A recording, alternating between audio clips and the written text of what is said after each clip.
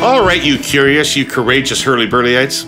Time to summon all that courage, because today on the pod, a Pollster Panel, laying bare the current state of politics in the US and Canada, the remarkable Trump comeback and election victory is only a week and a half in the rearview mirror. I want to look at some of the factors that drove that result and how that compares to Canada, whether those same conditions exist in Canada, all of those conditions exist in Canada, or what's unique about Canada. And all that through what does the data say? So with me to examine those questions and the follow-ups that cascade from there, two of the best in the business. David Coletto and Kyla Ronellenfitsch, both appearing on the podcast for the second time. David is one of Canada's best-known public opinion analysts and social researchers. He's the founder, chair, and CEO of Abacus Data. He has a PhD in political science from the University of Calgary, and he's an expert on voting behavior and the intersection of public opinion and public policy. Not only that, David teaches at the graduate program of political management at Carleton. Kyla started her career with me at the Gandalf Group, but I think it's safe to say she's now successfully flipped the mentor-mentee relationship. She's a pollster, data scientist, and educator, holding a Master of Science in Analytics from the University of Chicago and a Master of Political Management from Carleton, where she teaches political data management in the Clayton H. Riddell graduate program. In 2021, she founded her own full-service polling firm, Relay Strategies, based in Ottawa.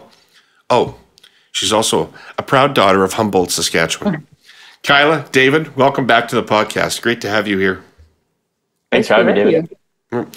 So the conceit of this episode is that I know that you both have looked extensively at the American data and results, and you've also very, very conversant with what's going on in Canada. So there's a million theories about why the election in the States went as it did. I want to run through the ones that interest me, and you can tell me whether you think they were important or not in the US. But what I also want to know is, does that dynamic exist in Canada, and to what extent, and to whose benefit? Okay. So let's start with men moving more conservative. So men generally tend to tilt conservative in any event, but it seems to have been more pronounced in this election campaign, and notably young men moving conservative. So Kyla, if I could start with you, how much of a factor do you think that was in the US election? And what is that look like in Canada? Yeah, I think definitely a factor, but I think an overblown one. I think there's a lot of sort of panic in the response, and a feeling that especially young men have become much more conservative. I've spent for the past few years, I've worked for a Democratic polling firm in the US, and really for the last year, I've been especially focused on understanding the perspectives of young men, because this is what we've been hearing so much, is young men are becoming more and more conservative. I would kind of flip it a little bit, and it's that young women are becoming so progressive, and as a point of comparison, young men look conservative, but men tend to skew conservative. And if you look at kind of the context of the ideological perspectives of young men relative to men older than them, they're actually more progressive. It's just that they are men, and men tend to be a little bit more conservative. The one area that I will kind of give more space or credibility to is that you see young men are they're very polarized. I think of them as like very much a product of the current political environment and the online discourse. So young men are really progressive, or young progressive men are really progressive. Their attitudes don't look that different from progressive women. It's just that there are a lot more of the progressive women. And young Republican men in the US are very conservative. And that is actually where you are seeing a lot of the kind of backlash against, I would say, gender progress, a lot of discontent with young women, a feeling. I had asked this question about a month ago, asking what young men think are the greatest problems facing young men and boys and young women. The number 2 item that Republican men choose for one of the greatest problems of a dozen different things that are facing young women is that they're being brainwashed. So there is this feeling among young Republican men. That is where you see this kind of like big divide and kind of the themes of the manosphere sort of pop up. Right. Okay. Thank you. David, what's your take on that? Well, I think, I actually think there's a bigger factor. I think I disagree with a little with Kyla in that, yes, young women are very much progressive, but I do think men have moved, young men, than they would have been, when I was in that age cohort. And I'm talking about 18 to 29-year-olds, right? And when you look at that cohort, both in the United States and in Canada, I think you see the same, trend happening in the UK, a lot of Europe, is that there is a sizable portion of them, I wouldn't say all of them, that I think they have a sense that they don't have a place today. The economy isn't working for them. They're having a harder time around questions around masculinity. This is go beyond even my expertise to try to get at what the psychology is there. But I do think that the data that I see shows a clear difference, right?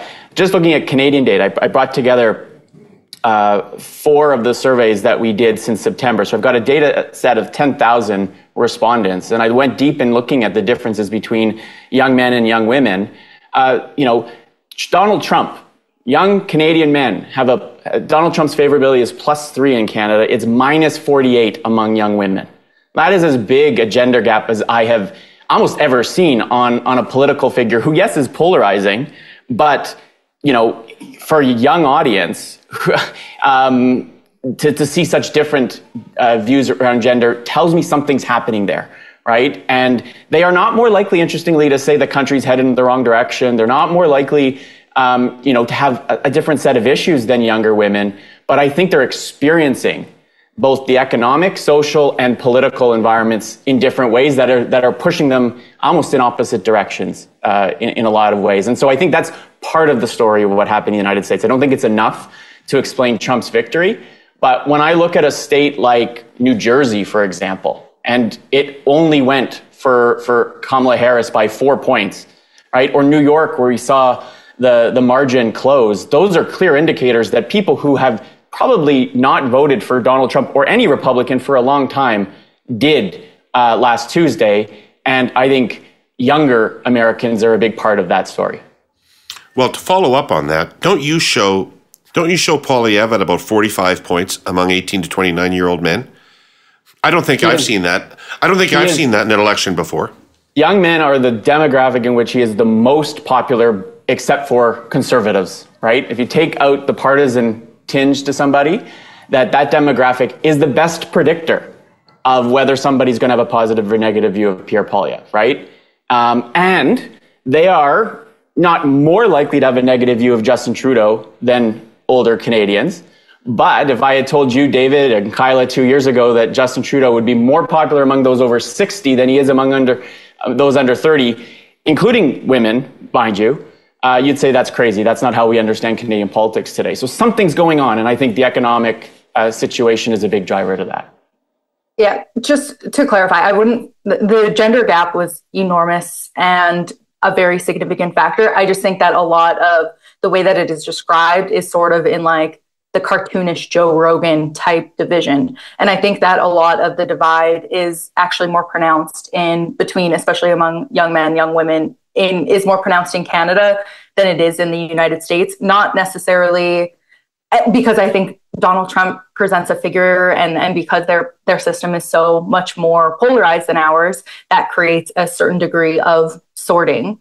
And in Canada, I think that the barrier to entry to be a conservative looks different because Pierre Poilievre is not viewed as extreme of a figure as Donald Trump. And I think that the economic discontent is so pronounced among young people, especially among young men, that I think that is leading to why there's a lot more openness to conservatives and also to just self-identification as a conservative ideologically, aside from their vote, which I think is the really interesting thing longer term. Like people can park their vote temporarily, but if this is having an impact on how they view themselves just as a voter moving forward, that is the thing that just has more long-term and interesting implications.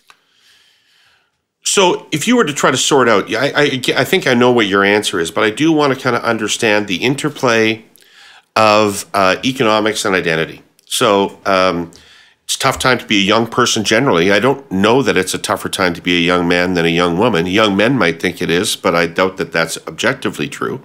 And so there's an economic thing here, but there's also what you were talking about, which is are men valued? I'm always told I should be different. I should restrain all of my instincts and impulses, and everybody else but me needs help in this society.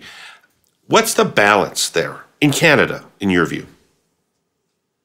Well, I think it's if I had to put a numeric balance there, I think it's still 70% economic and 30% identity. I don't think it is all driven by that, but the economic makes the identity part feel more present, right? Because if things were going pretty well, if young people felt that they could buy a home, and you can't forget that it takes a long time for gender roles and values to evolve. So even if we know that younger Canadians, particularly Gen Z, have way more progressive values when it comes to a lot of issues than any generation before them, there's still an embedded view that if you're a guy, you probably should be able to be the one who helps pay most of the rent in a relationship, or or carry more of the burden in terms of the household. Now that's not needs to be true, and in fact, women we know are more likely to get a post-secondary degree in Canada now. If you're under the age of 40, they're probably more likely to be higher income earners than men. So there's some statistics that show that those gender roles have shifted, but I don't think the expected gender role has fully shifted. And so in a tougher economic environment where the cost of living is just bearing down on young people in every single way, I just think it accentuates that identity part of it and makes men feel even less able to deliver the expectations that so many people, their parents, grandparents' generations might have had on them and maybe still do. Interesting. Kyla, anything to add to that? Yeah, I think that there's an expectations gap. And even if some of these things, when the economy felt better for younger people, maybe it wasn't triggering these same feelings because you were in a position to, I don't know about provide, but to financially succeed, or have it not be that different than what you would have anticipated, say, what your life would look like if you were in high school when you tried to think of what your life would look like when you were 28, for example. Now I think there is that growing delta between what people thought their lives would be like, and I think maybe young men are socialized in a different way than young women, where young women aren't expected to be, we're not raised to be breadwinners or to think of ourselves in that way. And maybe even that's like an outdated way, but I still think it's a part of the culture. And I think that's a big part of why you do have that kind of some men looking for answers in other places and validation in other places of that experience, because there is that disappointment and I think shame. I think that not having the economic future that you thought that you would, I think that is shame provoking, and more so for men than for women. And why don't young women in Canada follow their male counterparts to Poilievre? Well, they are, not to the same extent, but they are voting conservative at a much higher rate than they would have in 2015. The Conservatives are still winning among young women, which is that is a profound difference. And the Liberals, from my latest polling, in third place among that cohort, that is an untenable position if you are the Liberal Party, to be polling that far behind among young women and to have the Conservatives doing that well. Okay, so there's something going on with young people then. It's not just young men. Well, it's every age cohort, right? Yeah. It's a true wave sweep. It's everyone. It's hard to point out this versus that. It's across the board. Right.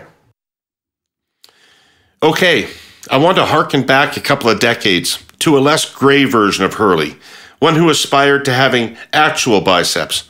When I was in the thick of government, there was nothing more satisfying than when new policy started to work the way it was supposed to fix what was clearly a problem.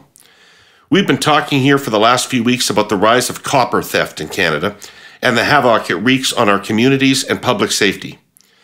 Our presenting sponsor, TELUS, believes industry and all levels of government must collaborate to address it. On the provider side, there's new early warning surveillance technology and other enhanced security measures they're investing in. But on the government side, let me be blunt. We need stricter penalties for thieves, some actual deterrence, new policy. The best practice examples are out there. Copper theft was costing the British economy an average of £1 billion a year. In 2012, British Transport Police launched Operation Tornado to trace sellers of scrap metal and make it infinitely more difficult to pass on illegally obtained copper and other metals, and punish those who try. In 1 year, a 51% drop in the crime. The UK also requires everyone who sells scrap metal to show proof of identity. Many of our provinces have also implemented this, but not all. It would also help if all provinces followed the lead of New Brunswick and Alberta, banning cash-in-hand payments for copper cable and scrap metal. Untraceable crime is successful crime.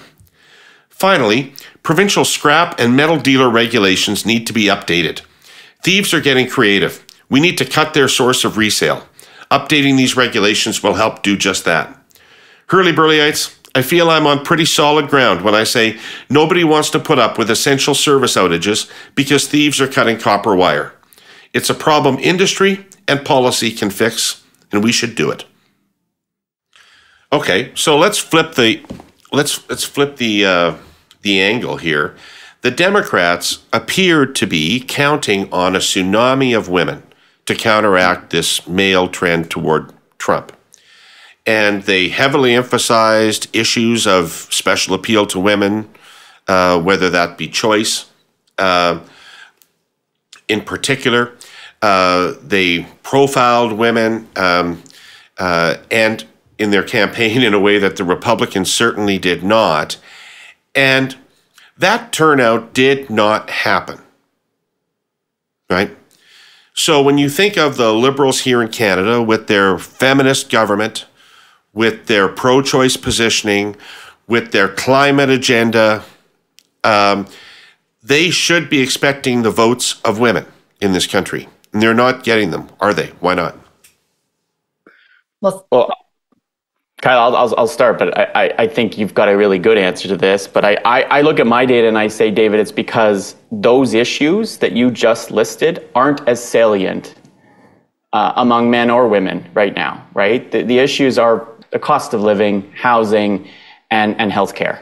And this sense of scarcity that I describe that has kind of taken over the public's mindset, right? The things I need in my life, some of them I used to expect I could get, harder to get, more expensive. And if I have them, I'm worried I'm going to lose them, right? Women more likely to, particularly older women, to think about healthcare as something that's incredibly scarce. And if I lose my family doctor, I don't know where I'm getting another one. But the same sense of scarcity is around housing and other forms of whether it's food, energy, you name it. And so I think that just completely overwashes any attempt by the Liberals to try to frame at least the choice right now in a different sense. That sense of scarcity is universal, which is why, as Kyla mentioned earlier, we are seeing a blue wave wash over the entire country across every region and demographic because that issue affects everybody. And it's such a hard issue for any incumbent government in its 9th year to overcome. Yeah, I was going to say, I think it's a condescending proposition, right? Like, why aren't women treated like economic voters? Women are economic voters. Like, we spend money. Single women are more likely to be homeowners in this country. All of these things. It's like treating half of the population with kid gloves. That if I say that this is a feminist budget, that therefore that should feel warm and tingly. And it's why wouldn't the issue set be the same? Maybe a little bit different. And I would say, to caveat, I don't consider abortion in this category in the United States. This was a very motivating issue for women. If that issue hadn't existed, one, we wouldn't have seen young women vote in the way that they did with the margin that they did, given especially among progressive young women, their concerns about the war in Gaza. But they came out for Harris because of abortion. And it was the top voting issue among Democrats, period. So I would not consider that into like the woman camp of like, like a lipstick feminism or something like that, that is something different. But I think not treating women like economic voters is missing the point of what women care about and where we are in this economic. Okay, so that's a really compelling point, but I want to fight with you about abortion, because I was told ever since the Dobbs decision, and we saw evidence of it in the 2022 midterms, but I've been told, even when Biden was still the candidate, that this was going to motivate turnout against the Republicans, that this was going to be the issue that drove the election. This was not the issue that drove the election. And the Democrats, I mean, in one respect, the story of this election is not that more people voted for Trump. They actually didn't. It's that fewer people voted Democratic. There's 9 million missing Democratic votes from Biden to Harris. So instead of Dobbs supercharging turnout in this election, more women stayed home and didn't come out and vote for Kamala Harris, then voted for Joe Biden. I would actually say maybe, definitely the 9 million missing Democratic votes. I hear you on that. But also, what would the vote have been without abortion as a risk? It was without that, and without Donald Trump as the candidate that Kamala Harris was running against, the Democrats would have been in an absolute desperate situation, given where perceptions of the economy are. Right. Okay. That's absolutely correct. I agree entirely with that. So let's get to the meat of this matter. And David, you have recently been opining on inflationitis for governments and scarcity. You see, I read all your shit. Okay. And inflationitis and scarcity. So how does that play out here? And does it have to play the same way it did there? And I was thinking when Kyla was talking about how David Axelrod had said once that, when they were running against Romney, when Obama was running against Romney in 2012, they had a bad economy and people were unhappy. And they changed the subject to whether or not you had a good economy to who was your best advocate in this shitty economy. Was it the hedge fund owner, Romney, or was it the Democratic fighter for you, Barack Obama? And in that way, they got themselves through a bad economy. Why can't the Liberals play that same card here? Well, I think there's a few factors. One is, running for re-election in the U.S. after 4 years is different than running for re-election for the fourth time after a decade. I think there's just that alone probably makes it even harder, especially if Justin Trudeau's Liberal leader in that election, and just time, has an effect. You know that better than anybody. And yes, I do. Do you want to see the scars? I'll start taking my clothes off. So I think that's one big factor.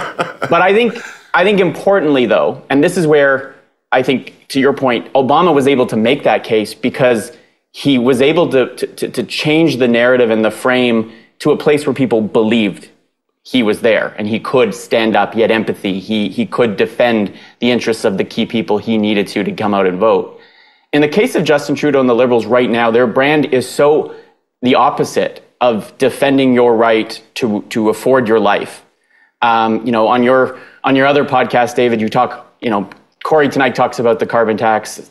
Just this week, Scott was talking about it too. And that is the truth, that as much as people, as much as most people get most of the money back, they don't believe it. And if you stand by a government that feels like it hasn't defended your ability to afford your life, then that's the biggest hurdle. I made comparisons in the piece I wrote about why Doug Ford, and in Nova Scotia right now, Tim Houston, the premier there, is looking like he's going to be reelected maybe with a larger margin than he got in his first election, and they will buck the trends. Doug Ford still has a road to go before he's secure in his reelection. But literally everything that Doug Ford does is decided and thought through the frame of, is this good for taxpayers? I will do zero zero decisions that are perceived to be an increase in their cost of living. I mean, I know there are supporters of a bottle deposit system in the province of Ontario who are befuddled that Doug Ford won't move it forward, but he fundamentally believes it's going to be seen as a tax on people. That deposit they're going to pay is going to be seen as a tax. So he refuses to even think about that. And so he's protected himself in a way from this inflationitis by being so focused on that you can't question his sincerity and look to the alternatives and say, well, there's a better option on that. And Bonnie Crombie's trying to fight on that field with a tax cut proposal now. But I think she's still up against the perception that Doug Ford, if that's the most important issue, you will likely think Doug Ford is more likely to be on your side. Kyla, I'm just going to say this. Neither Trump nor Poilievre is going to do anything about affordability. There is nothing they can do about affordability. Do people think that they will make life affordable, or are they just punishing the people who've presided over this period of unaffordability? I think they look different in Canada and the US. I think that there is a segment of the American population that are like true believers of Donald Trump, and they really think that he created the economy that existed when he was president, and that he's a good businessman, and that he's going to recreate that environment.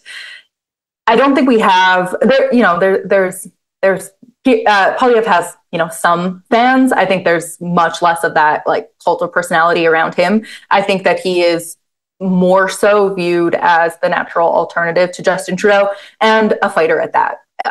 But when I tested what people think the actual results will be of a Poilievre government, most people don't expect that much change. And I think that goes back to just a lot of the cynicism that people have around politics and their politicians, and not necessarily having that high of expectations. But where he probably differs a lot in perception versus Justin Trudeau is at least being focused on those issues. And so maybe there will be marginal gains, and that will be better than at least someone that as people perceive it, deny that it's a problem, or ignore it as a problem, or don't speak to it or talk about it. It just is not as much viewed as something that Justin Trudeau is hyperfixated on.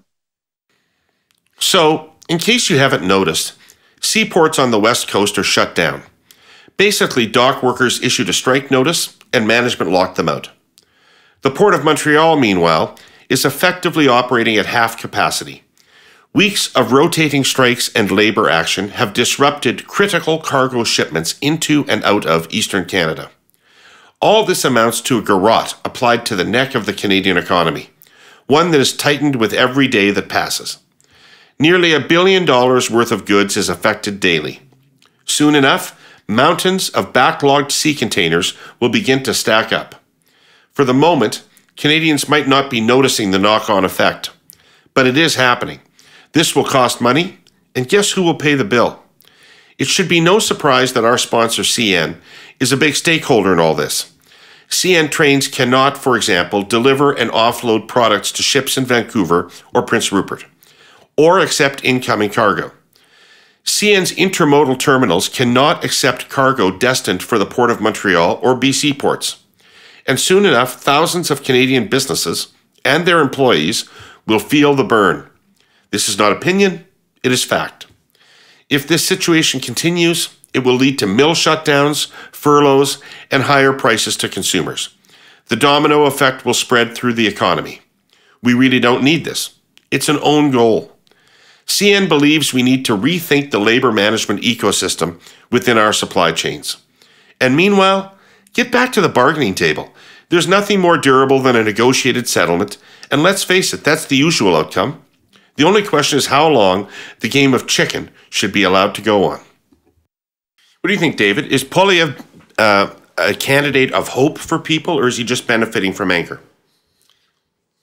There's some hope for some people who look at their outcomes and say it can't get worse, and so it can only get better. There's an optimism in there, but I do think a lot of it is punishing the incumbent, right? I look at the correlation between how people feel about Justin Trudeau and their likelihood to vote Liberal, and it's almost a perfect correlation, right? Like you almost, There are no people who say I like him who aren't voting for him, or people who don't like him who are, right? Like it's so strong, and that tells me it's a lot about throwing the bums out than embracing the Poilievre agenda, which is why I think the Conservatives, as much as they are likely to win the next election, are setting themselves up for a really difficult post-election period where their expectations of delivery, even if people aren't fully believing that things can fundamentally get better, there's still going to be an expectation, right? And you're already seeing evidence in the UK of how fast a government that represented change has now become as unpopular as the folks who were there before them, right? And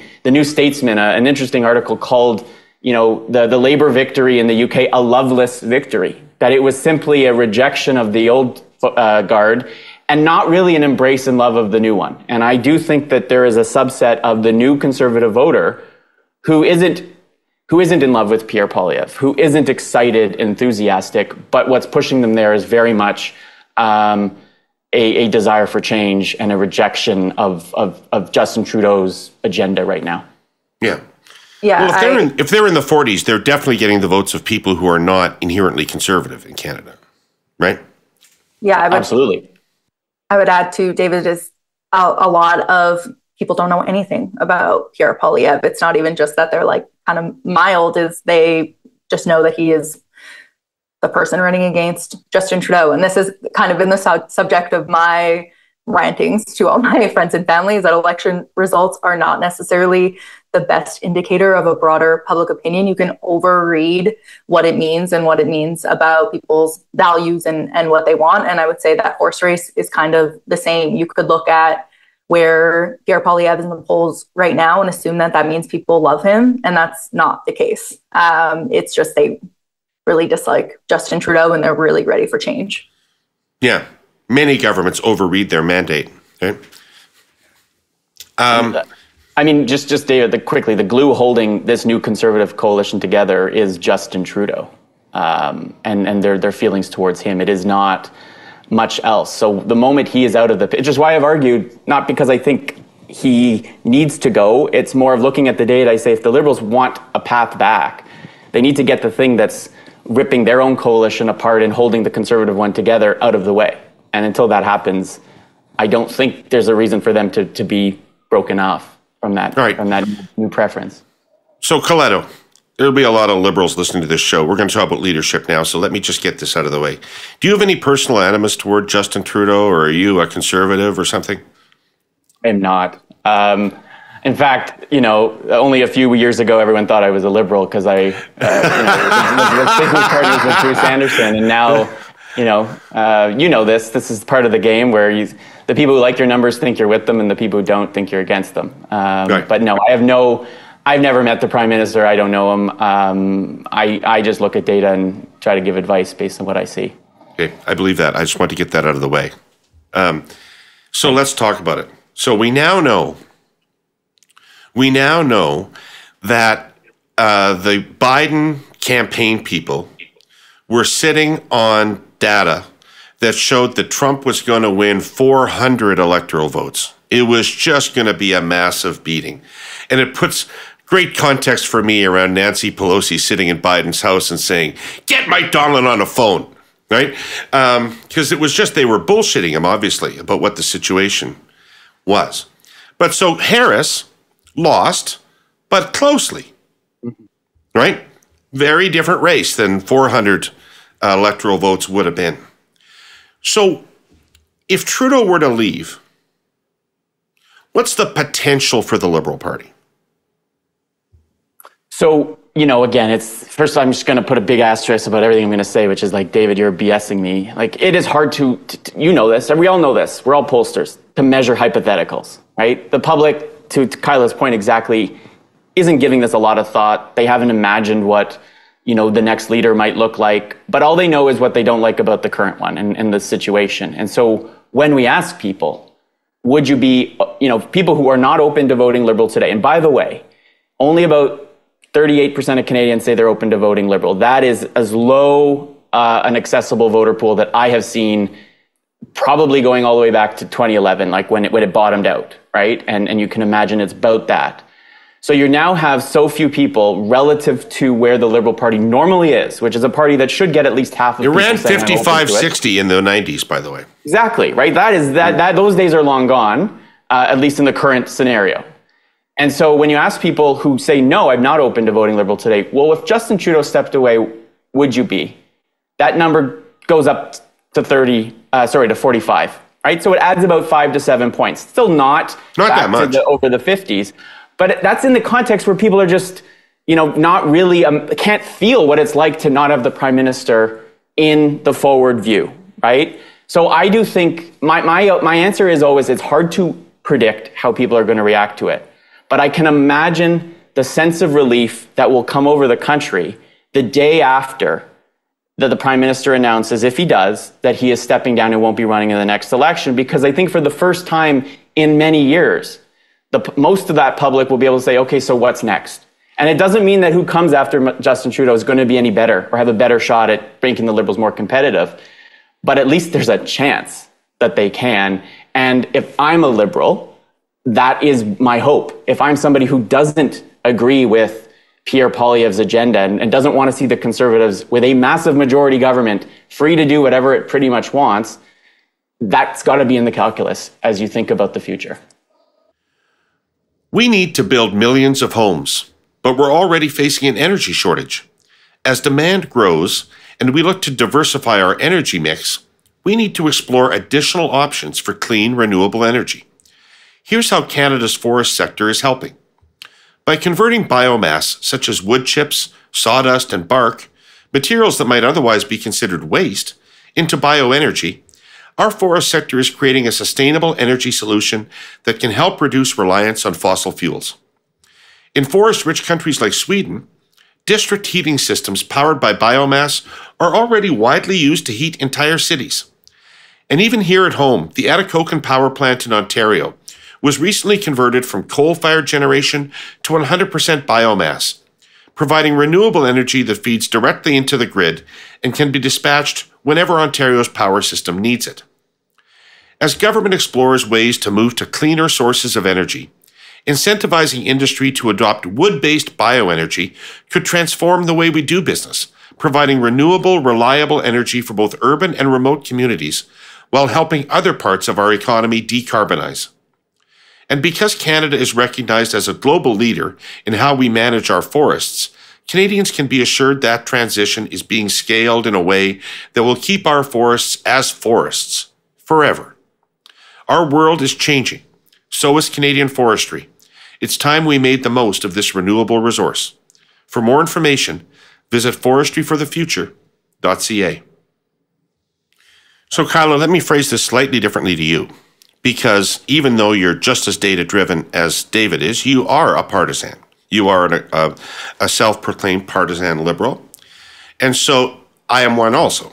And so my fear about the election is that the Liberals are going to get less than 20% of the vote. My hope under a different leader would be that we would get 30% of the vote. How likely are either one of those prospects, do you think? I feel like I'm going to say something that is like sacrilege as a partisan, which is like, we always want to say, we're going to win, we want to win. There's also an alternative route for the Liberals right now, which is like, we need to lose less bad. We need to continue to exist. That's what I said about my hope is 30%, right? Yeah. And I think that the addition of a different leader, it creates that path, I think. Right now, we are in a dynamic where people want an outlet, like they want to punish Justin Trudeau.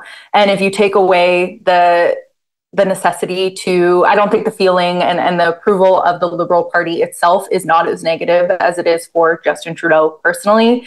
I think him stepping aside takes away some of that like bloodletting, some of that feeling, and then instead maybe creates the opportunity of like, maybe we don't want to give Pierre Poilievre the keys to the kingdom. Maybe it gives you license to vote for the Liberals. It starts to change the calculation. I don't know that it makes us makes the Liberals win, but might create an environment where it's, not a decimation. And David, can I just say one thing? I always say this too. The Liberals barely won the last 2 federal elections, right? It doesn't take much. Like a 20-point margin is cataclysmically bad, right? But a 5-point Conservative win might give them a majority, but it might, depending on the split of the vote and where it happens. And so what does, and this is the question I would ask of the Prime Minister, why do you believe you can do what no incumbent in the world has done, which is increase your vote share from the last election, given that you have been in office for 10 years and you're facing the same kind of economic and social pressures that all of them have faced, right? Kamala Harris, she wasn't the incumbent, but actually was very, very successful. I think, the Democratic vote share dropped, but not nearly as much as the average we've seen in other parts of the world. David Eby held on, but saw significant drop in his vote. So and I actually think that Tim Houston may be the exception to the rule that we might see in 2024, where an incumbent actually gains vote share. But again, what is it that Justin Trudeau has in his back pocket that allows the party to do what no one else has been able to do? Right. Well, since we're on the subject, what kind of leadership are people looking for? It's pretty easy to look at the U.S. result and look at a situation where the economy a lot of people feel the economy is not working for them. The world seems like a more dangerous and unstable place with Russia, China, wars going on in different places, and that Trump was the strong man leader. And that in times like that, people look for strong men leaders, and they don't have to be male, I guess. You can imagine Margaret Thatcher, but that type of leadership. Is that a correct conclusion, Kyla? Is that and does Poilievre exemplify that in Canada? Yeah, I think to an extent, I think that he does bring that. I don't know that people think of Pierre Poilievre as like a strong man type, but he's definitely assertive and he's definitely confident. Well, I don't know whose data, Kyla. Just a second. I don't know whose data I saw, and it would have been probably one of your twos, that showed that people think Poilievre much better equipped to deal with Trump than Trudeau. So just carry on. Yeah, I think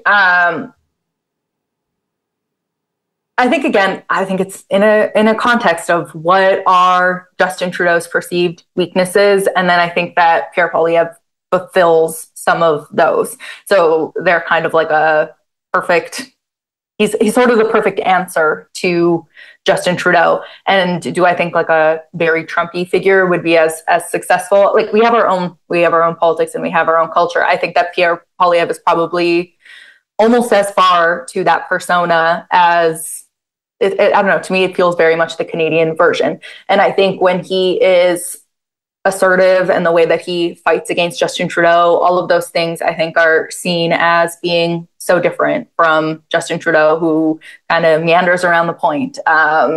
And so I think that confidence in an environment where our economy feels so out of people's controls and people's own economic situations feel so out of their controls, I think that like assertion does feel comforting. But I think we can overstate a little bit the importance of the style, and there's also the element of like attention and being someone that can communicate in a way that's a little different, that maybe doesn't just sound like every other politician. And I think Pierre Poilievre has a little bit of that as well. I think he definitely does, to me at least, feel like he has the very politician-y feel, but he does speak differently and he is more forceful. And a lot of that is, I think, reflective of how people talk about politics in their regular life. Like in some qualitative research that I had done, I had tested things that I thought were the worst examples of him being kind of a jerk in the House, and people didn't care. And you realize how much, how much people aren't just like soft and perfectly professional and always using the right words in their own lives. And I think that's why, at least at this point in time, I think eventually there will be a point where that rubs people the wrong way, but at this point in time, it's not really offending. And I think that's kind of the case for enough voters for Donald Trump as well. I had read a quote earlier today of like a Hispanic woman. So that the classic example of like how are Hispanics voting for him? And she had said something along the lines of like, Democrats always say the right words and they don't do anything. And Donald Trump doesn't have the right words all the time, but he does stuff. And so I felt like that was very relevant to our kind of broader political environment, both here and there. December is around the corner, Herle Burly-ites. And in the world of political commentary, you know what that means?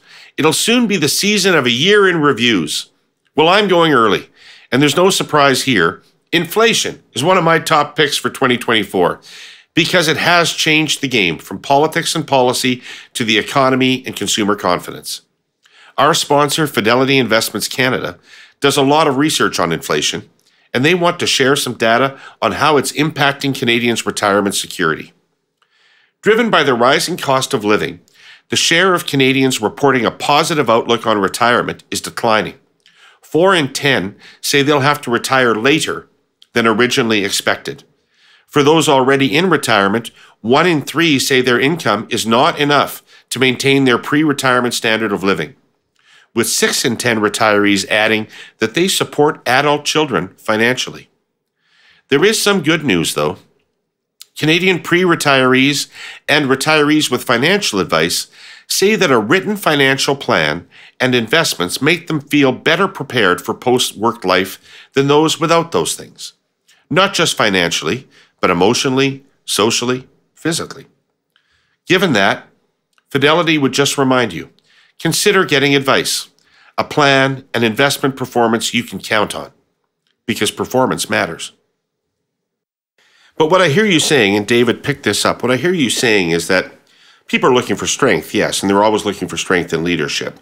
But to the extent that people in the United States seem to want something more autocratic than we're used to, somebody who doesn't care about process, doesn't care about institutions, is just going to, by virtue of his own vigor, get it done, right? And what I hear Kyla saying is that she doesn't think Canadians are really looking for that. I'm not sure. I think there are some Canadians, maybe enough to elect a conservative government who, to use the Canadian version, need a snowplow to just push through and clear the way for them. Whether it's to buy a home, whether it's to afford their life, to just think of the 4 things that Pierre Poilievre repeats over and over, and those are the things that people think are getting worse, and they'd like to see improved. So I do think there's some of an appetite for that. I also think, though, that Celinda Lake, a Democratic pollster, Kyla, you probably know her, tweeted something the other day, or someone paraphrased her, and they said she was doing focus groups in the United States, and when you'd ask people, what's Trump's economic plan?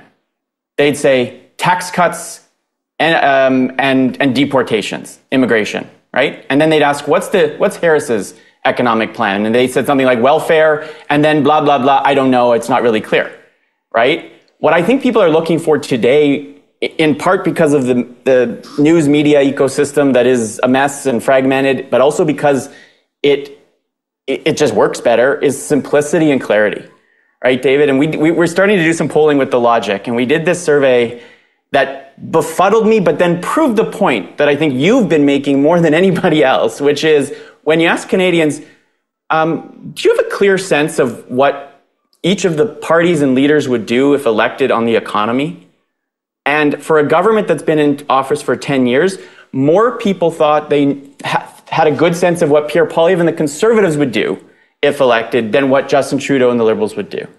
So as much as everybody can criticize Poilievre for not having details and a detailed plan, he's got clarity in a way that the Liberal government doesn't on how do you solve the fundamental questions that people are asking today. And I come back to the fact that Doug Ford has an answer and Tim Houston have answers.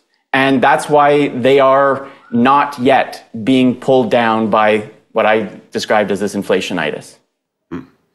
Kyla, you seem to be agreeing vigorously with that. Yeah, I was just thinking, I'm like, oh yeah, this is an audio medium. You can't see how like vigorously I'm nodding my head in agreement, but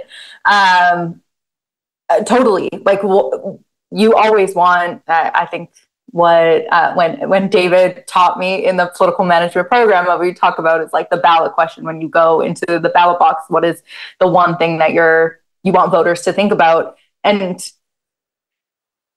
they have to at least be able to fill in the blank. And I think a big part of the challenge of what we come, or of what we see, and I think this was the case of the Harris campaign, is like, what is that one thing? And I think it would have been spread out across, you wouldn't have had that consistency of people saying that one thing. For some voters, it would be about abortion. For some, it would be, whatever. But I just don't think it's that same degree of clarity. And I think, back to one of your points about, the US, they're looking for this kind of strongman. I think part of the challenge in communicating about the kind of threat to democracy type stuff is it is very hard for people to envision changes to institutions, because one, they're not familiar with how their institutions work now. They're displeased with how they work generally. So I think it's kind of hard to pitch people on, Donald Trump is a greater threat to democracy than he was when he already was president. It's like kind of a convoluted story, instead of going at just directly at the kind of economic point. And David, I'm a political scientist. And so, I remember back in 2011, I was much younger. Michael Ignatieff swept me off, my feet with talk of, democratic institutions and rebuilding but man, I thought this guy is going to fall flat, because if he's going to rise up Politics 101 lecture to Canadians, they're going to say, no, thanks. I'll just turn on, YouTube and watch what I really want to see. Right. So we're agreed that economics is huge in all of this, but the ad that everybody's talking about in the aftermath of the U.S. election is the trans ad. The ad where the Republicans showed a clip of Harris talking in 2019 when she was running for the Democratic nomination about how she thought that prison inmates who wanted to transition sexually should have that publicly paid for. And the Republicans ran it and ran it and ran it and ran it. What impact do you think it had? Why did it have that impact? And would it work in Canada? Well, I think in the absence of what appears, or at least what we were told, and maybe we were wrong, and maybe everybody was wrong, of a effective turnout machine among Republicans, that might have been it. That one ad had the effect of consolidating the traditional Republican voter, the Christian conservative, back in, and some of the, more conservative, Hispanic and Latino voters, some in the African American community that wouldn't normally vote Republican, were signaled with that issue. That their cultural conservatism was signaled. So I think it's part turnout and part, speak to that voter group and move them away from economic focus, or give them another reason to embrace Trump. So his record wasn't on moral issues all that great. Well, I think there was a second part to that ad, which was basically like, Kamala Harris is for the they, them. And I think there was also a part of this being like taxpayer funded. And from the analysis that I've seen, it's that part of it that was the relevant part. I'm sure for some people that are like really uncomfortable with trans issues, that was extra motivating. I'm sure that they were voting for Donald Trump anyway, but it's that like values alignment and focus that apparently was that had the greater impact. And I think that sort of circles back to the broader America First theme. And you see this in, they're going to spend taxpayer money on gender affirming care for convicts, and they're going to send all your money to Ukraine, and they're going to do all of these different things that are not about you at home struggling. And I think that is probably the part of the message that is kind of more relevant, because I think from the research that I've seen that there's also was sort of some backlash and also just like discomfort with the idea and the way that issue was being used. But I do think that the Harris is for the they, them whatever. The not you, I think, is the part that is relevant. Do you think Canadians would be comfortable with that explicitly divisive an advertisement?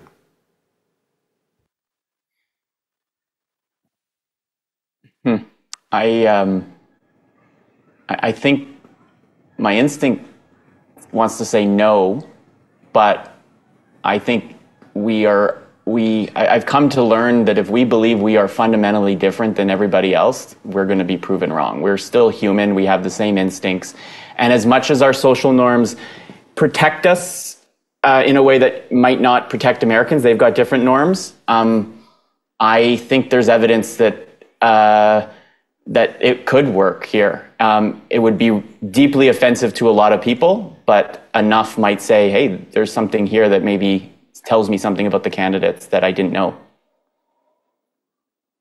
Yeah, I think it depends on the example given, but I wouldn't say that couldn't work. I think that there is a contingent of the Canadian electorate that is just like, of the view things are just getting a bit too weird, and that is like one of their central grievances, and a lot of things kind of circle back and refer back to that, and their politics are very informed by that kind of general feeling.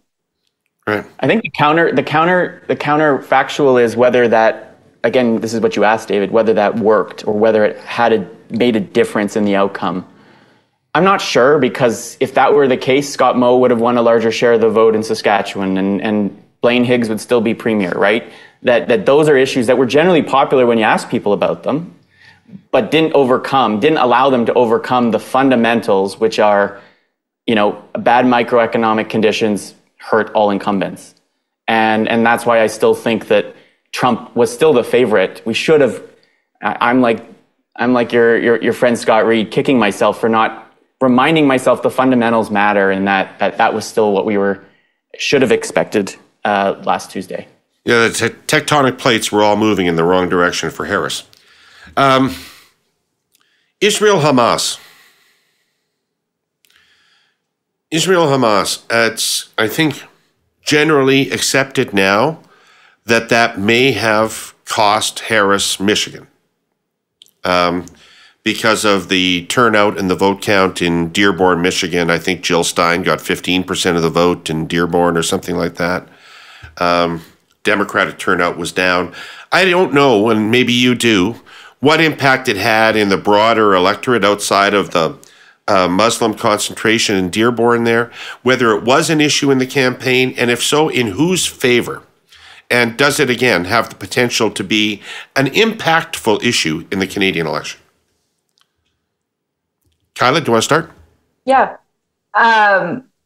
I was looking at some polling earlier today. We had tested a question exclusively of Harris voters that basically was like an agree-disagree of, I am going to vote for Harris, but I don't agree with her position on Israel and Gaza. And it was a perfect 50-50 split. Of those with an opinion, it was a perfect 50-50 split between her voters. And those are people that were going to vote and were going to vote for her. I think of the missing 9 million votes. I'm not saying all of those were related to Gaza, but certainly for people that really care about that issue, I think it just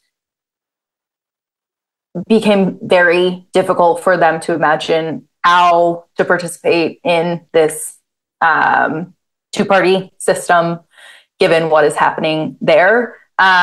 So did that impact? Obviously, it impacted in third-party vote choice in certain areas.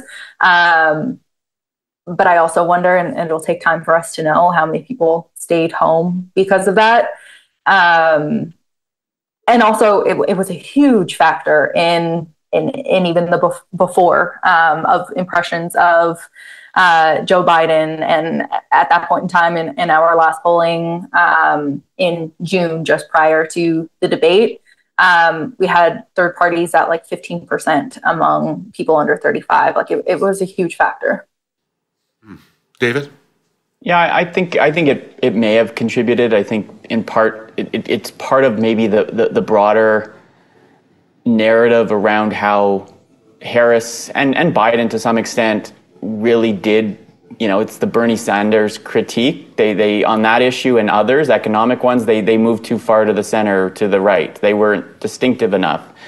And I mean, the U.S. position on Israel is one that's different than the Canadian perspective. But I think in Canada, I think there are hundreds of thousands of Canadians who are eligible to vote who care deeply about this issue on both sides. And is it sufficient to affect the outcome of our election? Maybe in a close election like in the United States.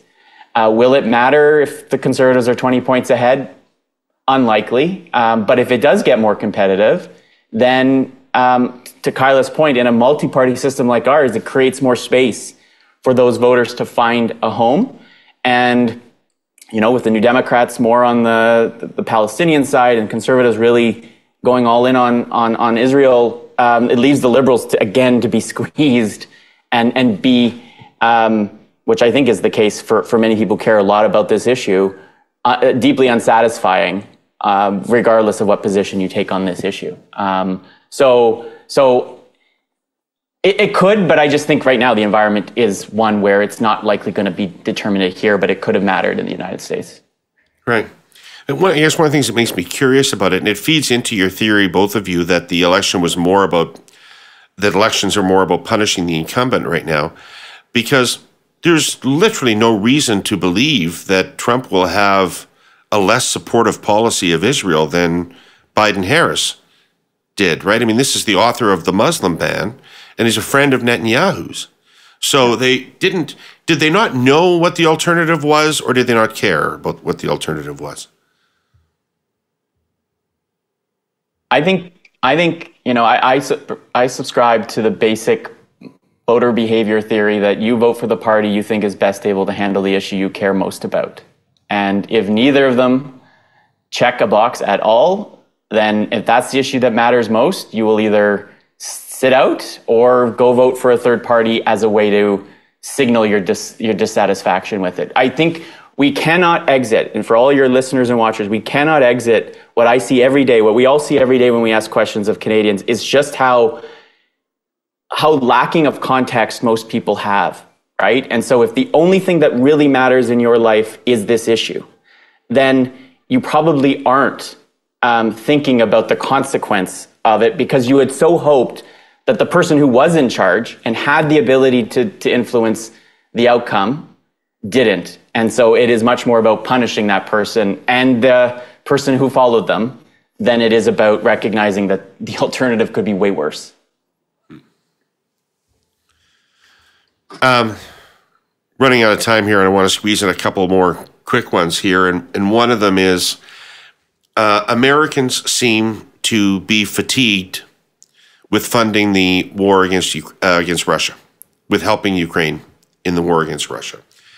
And Trump was unafraid to be clear that he was going to get America out of that entanglement as quickly as possible.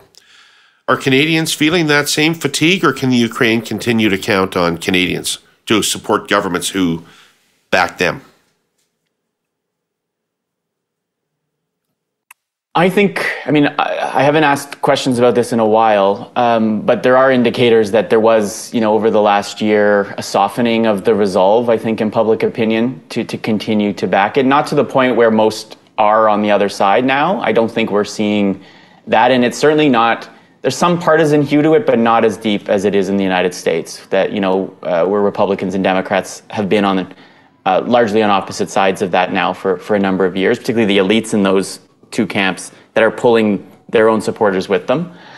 Because we haven't had a political leader in Canada really call for a fundamental change in our approach, I don't expect public opinion to shift too much on it. I also believe that a lot of public opinion is simply constructed based on what the leaders of a group tell it to do. And right now in Canada, we haven't seen much of it. So as long as that elite consensus more or less holds, I don't expect to see much change in public opinion there. I think it depends. I think the lens is different in the US because there is a feeling of fatigue with America being kind of the central figure in the world, the world's whatever. But so I think people just want a bit more or a lot more focus at home and to not be worried so much with global conflicts. We do not have that same position in the world. I don't think Canadians are thinking, oh, we're so involved in all of these important, global struggles. And I think there's a bit of that specific relationship with Ukraine and the history that we have. I will be very interested to see how attitudes change as I assume US support dries up or declines significantly. And then to see, do Canadians feel like that is like a rallying cry, that is now a time for us to do more? Or does it start to feel futile? And I don't know. Maybe opinion will stay the same. Maybe, I don't really know. I feel like that's one area that is kind of, broader context dependent. All right. I want to make it tangible for you. Trudeau stands up tomorrow and says there was an additional $500 million aid package to Ukraine. Do most Canadians say, bang on, put that Putin back in his box? Or do they say, where's my tax cut, you asshole, if you've got $500 million? I think it depends what Pierre Poilievre says. I really do. I think it matters a lot. I think in a vacuum, David, I think your hypothesis is correct. They would say, where's, our instinct is to actually always say, I'd rather you spend this money at home. We see it when we do research on international development aid or any other kind of policy that's sending money elsewhere. The instinct of people is self-interest to the most part. But there's also a recognition of the threat that Canadians do feel that Russia plays. And in light of, I think, an understanding that Trump is not going to likely be as a big player in that kind of conflict, then I think Canada could. I think there's an audience for Canadians to be convinced that this could be a place we can have a role, even if it's, to Kyla's point, not something we're normally see ourselves as. As far as sending money to other places, I think Ukraine is the most probably sympathetic place. I think if we were saying that we are sending money for, I don't know, aid to another country, I think that you would get even more of that kind of pushback of well, where's my... How about if we went to the COP conference and announced a $2 billion fund for developing nations to reduce their emissions? Yeah, that's what I was thinking of, yeah. But here's the thing, David. And people have to know that promise was made. And the only way they would likely know is if somebody opposed it, right? And that's to me the important piece of public opinion, that if Justin Trudeau announced tomorrow we are going to spend an extra $500 million for Ukraine, and no one challenged it, no one asked him questions in the House of Commons, even if the media wrote endless stories about it, odds are 60% of Canadians wouldn't even know he'd done it, right? And so it requires some friction in order for public opinion, I think, to actually form around something like that. So yes, we can hypothesize, but in the world that we see, it requires some debate and the other side to actually engage their own audience to oppose it. And that's what I think happened with immigration as an example. Yeah, it's also, is that a lot of money? What are we spending now? You can, whenever you give a figure to voters, they don't know how to put it in that context if you don't put it. So, maybe it creates backlash. Maybe it's a nothing response, kind of in between, I guess, what your two options that you gave us were. So my last question for you is going to be about media, because a lot of people are forwarding around to me an article from the New Republic that tries to explain this election almost entirely on media sourcing. And that the people that voted for Trump were, I guess, in the author's view, I guess, victims of a certain type of journalism. But let me put it more neutrally than that. So I watch regularly CNN. I'm not an MSNBC viewer, but I watch regularly CNN, and I read the New York Times, and I read the Washington Post, and I subscribe to the Substacks, I subscribe to whatever. In the media I consumed, Harris was an exciting choice who was speaking to large and enthusiastic crowds, and who won the debate decisively, and who was running a highly competent campaign. And in the media I consumed, Trump was an unrepentant asshole who was surrounded by the worst people on the planet. His campaign was laughably incompetent. People were walking out on his rallies, and he couldn't even draw them in by the end of the rally. And then he all culminated with a Nazi conclave in Madison Square Garden. Right? That's the campaign, literally, as it was presented to me. But I presume that many Americans, half or maybe more, saw a campaign that was the polar opposite of that, in which Kamala Harris was tied to everything shitty Biden had done and was, aside from those things, incompetent herself, and that she was totally tied up in all this woke business and etc. Okay? So to what extent is that true in Canada? Now, we have the same decline in mainstream traditional media penetration as the Americans do. We don't have really formats like Joe Rogan that reach vast numbers of people in Canada. I mean, I could put out an appeal for 20 million Canadians to sign up for the Herle Burly, but that we don't have that kind of thing. So it's not identically the same.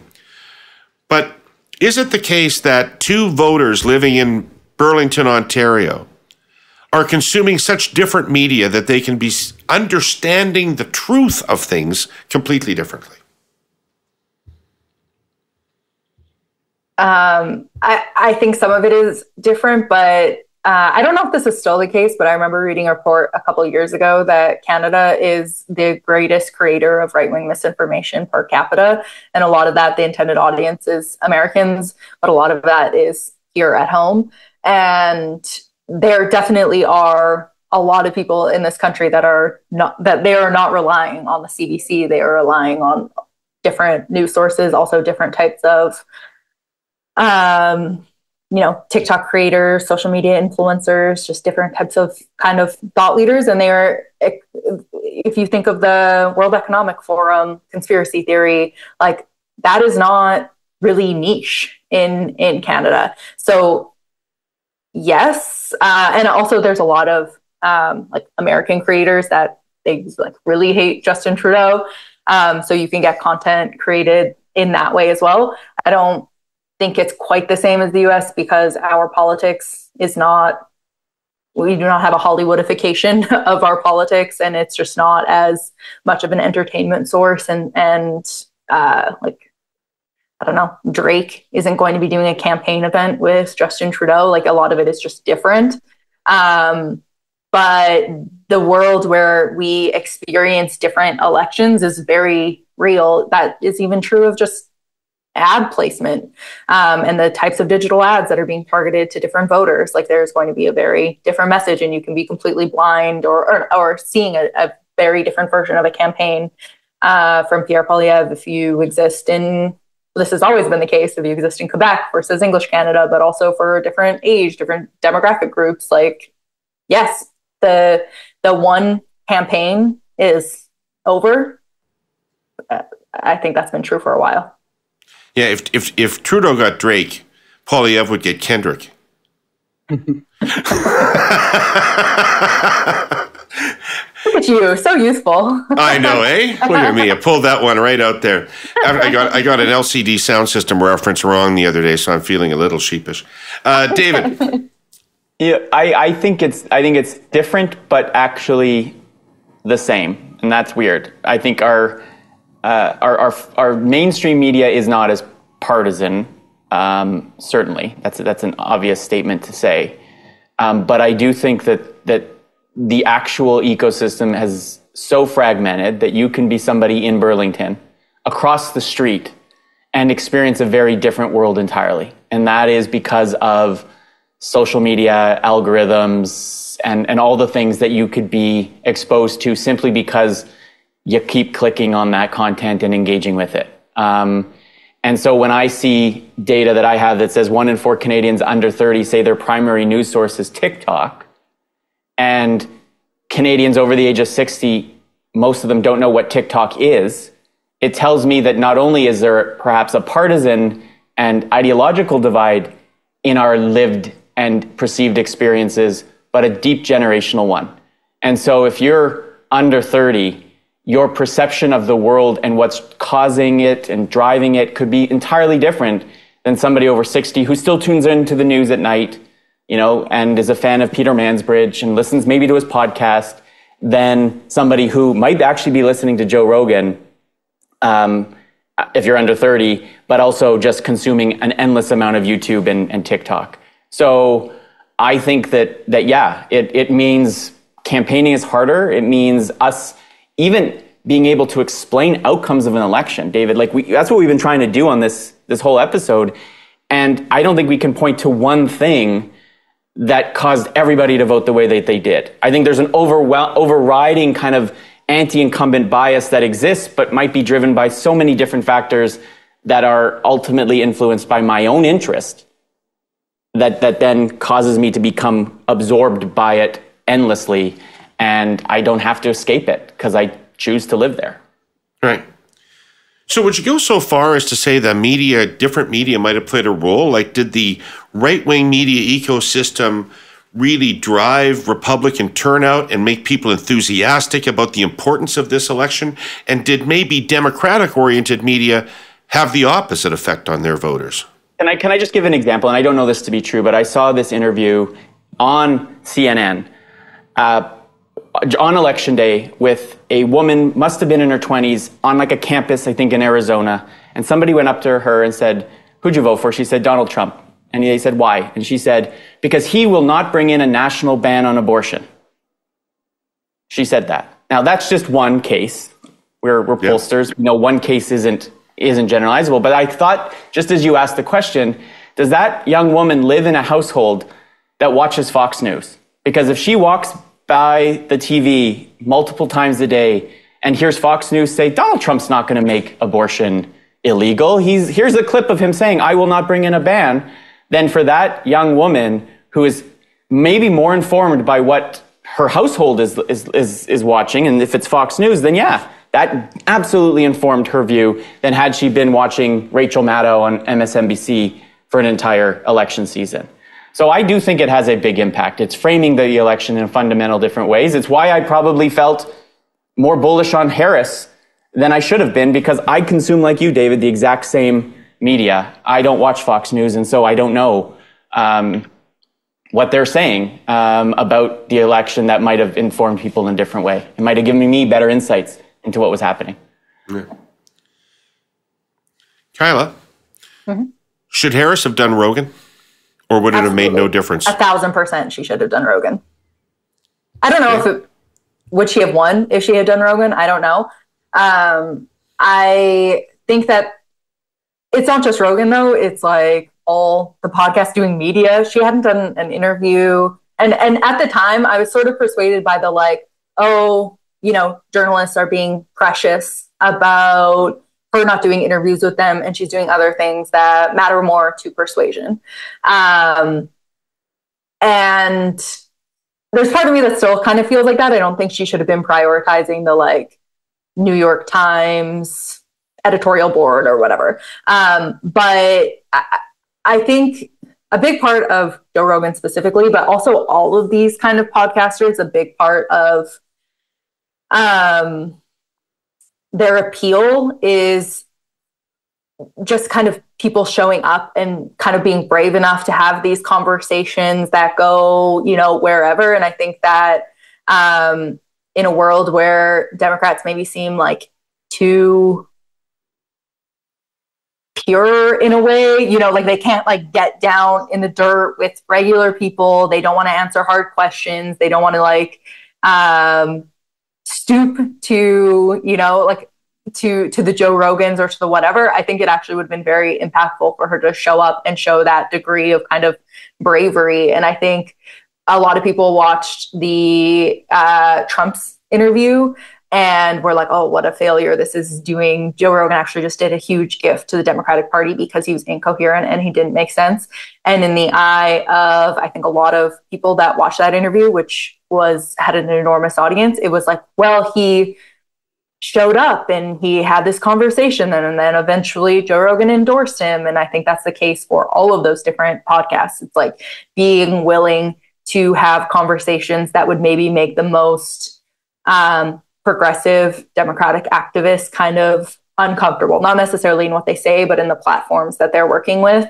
And just as like progressives or liberals, we kind of have to figure out that tension to, you know, maybe be a little less pure in who we're talking to, not necessarily the voters that we're directing our message to, but even just the platforms that we exist on. And she absolutely should have done it. I saw a poll earlier today that this is probably overstated, but it was a third of men 18 to 34 had watched the full, they said that they watched the full Rogan interview, and a lot more that had seen clips or parts, probably an over report. But just the impact of that is just enormous. And the alternative would be like Harris's appearance on Call Her Daddy. They're like being framed as like alternatives, not the same thing. The audience sizes are completely different, but yeah. Right. And David, like, you know, one of Harris's primary arguments was that Donald Trump is not in it for you. He's in it for himself, right? And so implicit in that is that I respect you. I respect, but if I'm not willing to show up where you are, then that is a challenge to that, right? And I think this narrative around... I'm already judging you because you're there. Yeah, and therefore I'm not going to go and talk to you, right? Which is why the Pete Buttigieg, I'm going to go on Fox News and fight with them, may not convert anybody, but at least says, hey, you respect me enough to show up on the place I watch. Because many Americans may never have seen much of Harris because she never appeared only in negative framing on the things that they watch. And so if you're going to run on being respectful and being there for everybody, I think you got to show up and be there for everybody at the same time. Great. Excellent. Thank you both so much. We've gone over time, but it was such an interesting conversation, and I appreciate you probably had to bend your schedules to do it. But it was such an interesting conversation, so thank you so much for sharing your expertise with us today. Really interesting. I want to thank our presenting sponsor, TELUS, and our sponsor, CN Rail, Forestry for the Future, and Fidelity Investments Canada. I want to thank all you Herle Burly-ites out there who watched or listened to the show, and of course, our guests again, Kyla and David. Come back next week. We'll have more Herle Burly, but I doubt it'll be as good as this one. Sorry to say. See you then.